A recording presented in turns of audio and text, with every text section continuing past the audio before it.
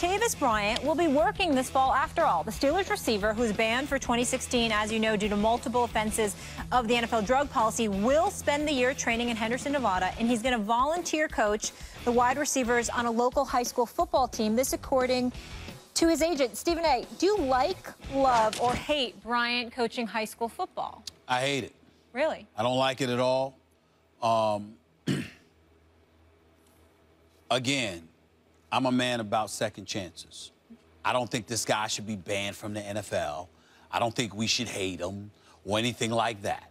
Or that's not where I'm going. What I'm saying is that if I am the parent of a kid, while in most situations we think that it's great for you to be exposed to somebody who's going through the trials and tribulations, can speak directly to the pitfalls you need to avoid, et cetera, that's after they've succeeded in overcoming their own ailments, addictions, or whatever the case may be. This dude is in the midst of a 1-year, full season-long suspension for violating the league's drug program. This is in the aftermath of being suspended for 4 games in 2015 for drug violations. This is in the aftermath of going to John Lucas in Houston, trying to get himself rehabilitated. On several occasions, this man has been warned and he has been penalized, and he still has not been able to discipline himself enough to remain in the NFL, and yet you're going to go around kids, what the hell are you going to teach them? How to puff and pass? I don't want to hear that. I don't want to see that. As far as I'm concerned, show me that you have the discipline necessary to do the right things before you're exposed to kids where you're teaching them what? He can definitely teach them the game of football. Martavis Bryant is a big-time quarterback. And I'll even confess. Wide out. I'm sorry, wide out. I apologize. He's big time. He's big time. The number 2, an elite number 2 option. And I will confess that I'm a bit emotional about this because I'm a diehard Steelers fan. Yep. And I believe that if Martavis Bryant were healthy and on the Steelers roster, they would be going to the Super Bowl this year. I think they would be a virtual lock to pull it off, despite their question marks on the defensive side of the ball, because offensively, they're that elite. So I am pretty peeved. I am pretty ticked off that this dude finds himself suspended for the year. And I'll openly confess that that might shade my judgment just a touch, but just a touch. Principally speaking, I have no problem with him being around the kids. I have a problem with the timing. You haven't proven that you're worthy enough to be around kids, teaching them how to act. You're not just coaching. You know how kids are. You can go there and counsel them and talk to them about football, but because of your greatness as a talent and your stature as a star in the NFL, they're going to walk off that field and come talk to you and lean on you for guidance, counseling, wisdom, etc., because that's the way it works with aspiring athletes. And what the hell are you going to do then? What are you in position to do then? I don't like this one bit. If this were a year or 2 from now, yes. Right now, while in the throes of this suspension, he has no business around high school kids. I totally disagree. I love this. What else is this guy supposed to do that's more constructive? First of all, he keeps getting suspended, as I keep bringing up, because the NFL has an antiquated drug testing policy. They choose to test for marijuana. They take money from alcohol companies. They advertise beer on TV. Worse for you than marijuana, according to all the studies. Societal impact I'm talking about, for sure. I find it hypocritical that they test, as apparently I say every day, because this keeps coming up with issues with players. It's hypocritical of them to choose to test for marijuana. I don't want to hear about, well, one's legal, one's illegal. The fact that prohibition remained against marijuana when it ended against alcohol was an outrageous political fact of the time. I don't want to get into it right now. Anyway, the guy's suspended for a year. You know what he knows how to do better than anything else? Play football. You know what he's going to do with his time? Teach kids to play football. I mean, like, look, Snoop has a past. Snoop famously would not pass an NFL drug test. And Snoop is involved with youth football at various points in his life. And if my kid, as long as they're not driving a car or something, if my kid was a little football player and Snoop wanted to show him some stuff, I'd be fine with that. I don't see why Martavis Bryant's different. As somebody who knows Snoop, who has spoken to Snoop on many occasions, I promise you that Snoop Dogg, despite what he does, would not condone those players doing it. You think Martavis Bryant would? No, no, no. That's not what I'm saying. What I'm saying to you is Snoop would sit there and say to them, as archaic, as draconian as these rules are the rules. Don't mess yourself up by getting yourself involved in this situation. What makes you think that Martavis Bryant would be like, hey, don't do what I did? I would assume that would be his position. I absolutely believe he would do it. I'm just saying it would have more cachet coming from somebody like Snoop because Snoop wasn't stupid enough to get himself suspended and cost himself money. That's the point. I am not going to be mad at a guy who wants to spend. I'm not mad at him. Who wants to spend his time. Who wants to spend his time. I'm saying the high school doing what he knows best. No, I don't blame him. High school kids. Martavis Bryant is doing the right thing for himself. I'm saying if I'm that high school, I wouldn't want him doing it. I'm saying if I'm them, not him, he's not doing anything wrong. I'm the principal of the high school. Come on, Martavis. I got a top-flight NFL talent coaching my kids. Hell no. I don't think Hell no. Hey, Martavis, will you tell him to stay off drugs? Yes? Okay, come on. This subject. All right, we're moving on. Coming up, should the reigning two-time MVP... Actually, I'm lying. That's not what we're doing next. More First Take after the break. Stay here. Why are you looking down? Who are you talking to when you're looking at the glass? Me? Okay, all right, that's it. You done. I didn't know flogging was a training method. Built like a brick house. There's no way that hurts you. Ass pack, yeah. It works. Preps you for the pain. You should look into taking up paddleboarding or something. What's Seifert say? Well, he claims his hands are tied. Things seem really up over there. Tell me about it. I can't even get a call about OTAs. My deal's already set. Lack of gratitude speaks volumes about a man. Yeah. So listen to this story. Our next guest was named after John David Crow, the great St. Louis running back. His father, I did my homework, Denzel Washington, had a premonition because his son went on to become Morehouse College's all-time leading rusher in 2006. He was signed to the St. Louis Rams as a free agent. And now, it's such a cool story. He plays a football player on the hit show HBO Ballers, John David Washington in the house. Thank you so much. See you, man. Thank you for being here. You do a fantastic job on that show in that role. It seems like we just saw a clip, obviously. Great cast. You guys have a lot of fun. What is the best part of being on Ballers? Besides the camaraderie of the cast and crew and the city, you know, they've ingratiated us in filming, you know, and it's really one of the main characters, I believe, the city of Miami itself, and they're very supportive and it's been a lot of fun filming all over the place in Miami. Good city. Yeah. Looks like a lot of fun. It's good times. Looks like a lot of fun. Good times. Yeah. Good, clean family fun. Miami. Restaurants, museums. It comes across on the screen. Like, you're right. It's a character. You want to be watching the show, even if it's just for weather porn. You know, like whatever it is.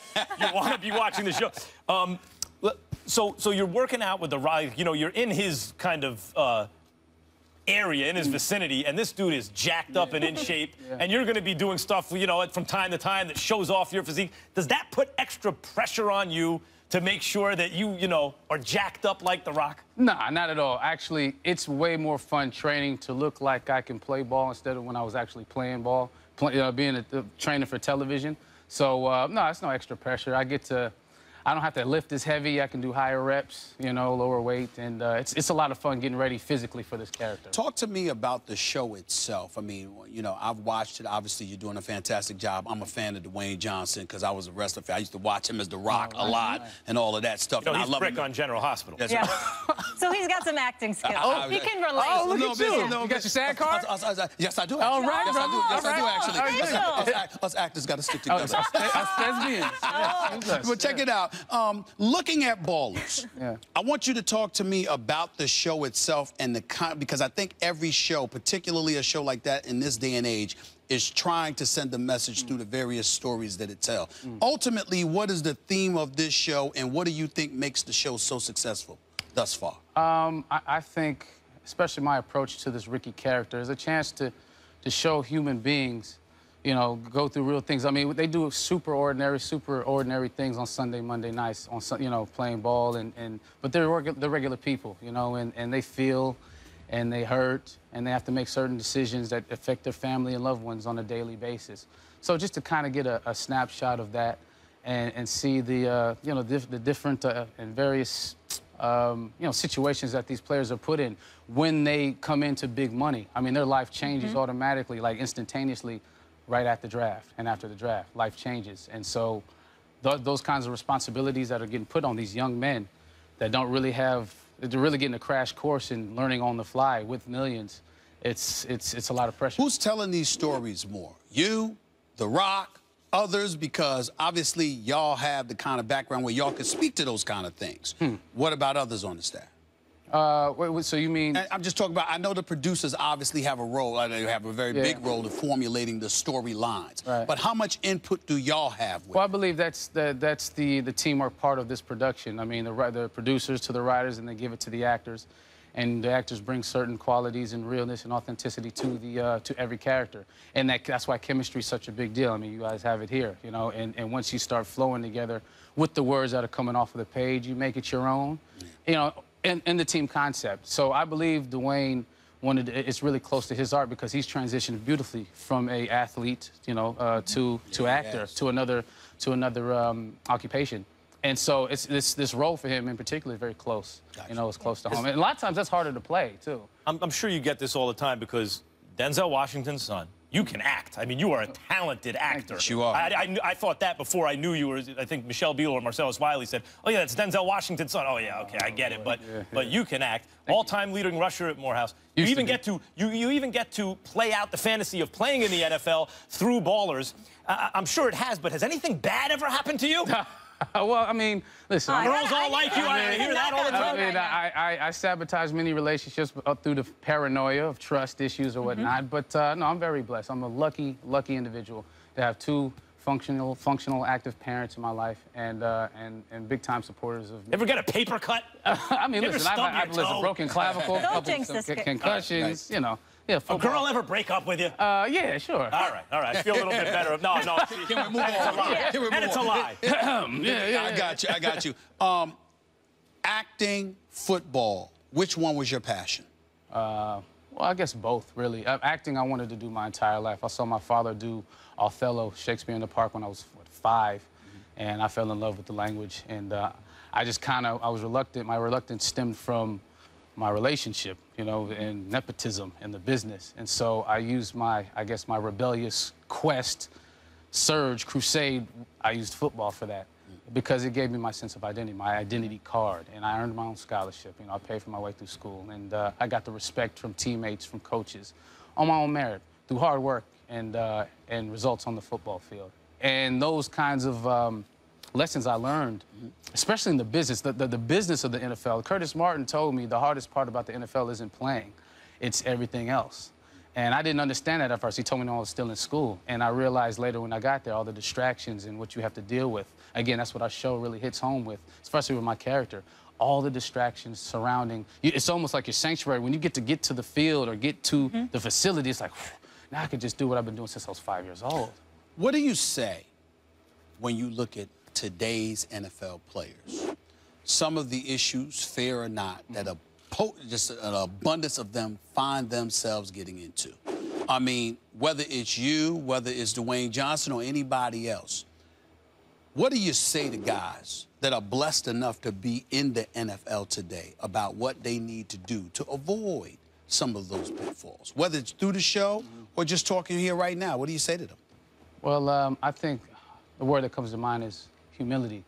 I think if you can humble yourself and realize all the work that you've done to get to this point, so why would you blow it on a couple of decisions, you know, that can blow everything you've worked for? So to appreciate where you are, I think it takes humility, in my opinion. And that's what the character's dealing with this season. Discernment is another word, you know, really, how do I set myself up after ball? And you know, listen, I bought a flat screen TV with my first NFL paycheck, and I felt like I was stupid, and I'm pretty good with my money. But that's what happens. And when you wanted to be there, I wanted that job since I was 5 years old. I don't know if y'all have dreamt about being on this stage since y'all were 5, but it does something to your psyche. It does something to you emotionally when you get that call. So, you know, emotions run high, and sometimes, you know, and you're young as well. So I'd say be responsible. And to be responsible, you got to be humble and understand where you are, you know, in life and how many kids look up to you. Because you were that kid once looking up to the Randall Cunninghams of the world and the Emmitt Smiths of the world. Had to get Cunningham in there. Had to, baby. Y'all were killing them earlier, man. Y'all were killing my I'm telling Eagles, you, man. we were killing the Chip Kelly Eagles, yeah. not the Eagles prior to that. You talk about Randall Cunningham. Was that under Buddy Ryan? It's just the laundry. It's just the hell, same laundry. It's not the same players. Yeah, right. Yeah. Same laundry. Yeah, but it's the culture, man. I'm a diehard. And my father's a Dallas fan, Dallas Cowboys. Oh, God. You're all over the NFC East. Both got it wrong. Giants. How was that? But you were rebellious. Yeah, you see? Cowboys, Yeah, by Eagles, nature. oh, come But on. when I saw Randall take off, man, with them strides, I was like, I want to be that. Yeah. I got to do it. And I stopped growing, so I couldn't. Well, I got love for your dad, but damn, I didn't know he was a Dallas Yeah, Cowboy. you didn't know that? I did not know that. I have to change my thinking about him right now. Dallas Cowboys. Listen, nobody's perfect. Oh, wow. You know. John David, thank you so much for being here with Congrats, us. And bro. discernment and humility, that's powerful. And we'll also be seeing you on the big screen coming up pretty soon, too. We can't wait for that. you. Thank you so much Thank for y'all the so time. We appreciate you.